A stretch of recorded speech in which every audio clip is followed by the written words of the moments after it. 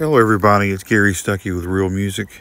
Some sad news in the Christian music world. American gospel and contemporary Christian recording artist Mandisa has passed away at the age of 47.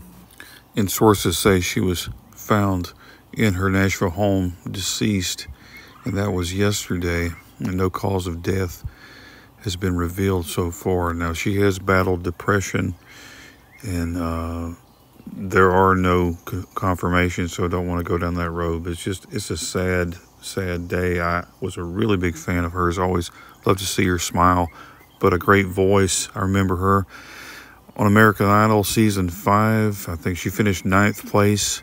You remember there was Taylor Hicks, Catherine McPhee, Kelly Pickler, Chris Daughtry, so many talented artists that year, and she stood out with a strong voice. Remember Simon Cowell made fun of her weight. You know, she was overweight, but she lost a lot of that weight.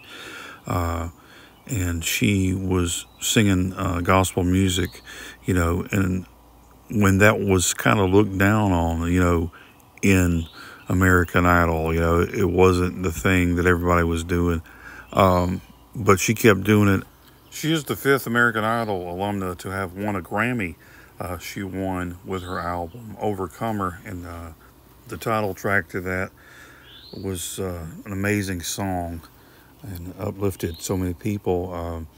And of course, she had other hits and was known for singing with Toby Mac and a wide variety of other artists.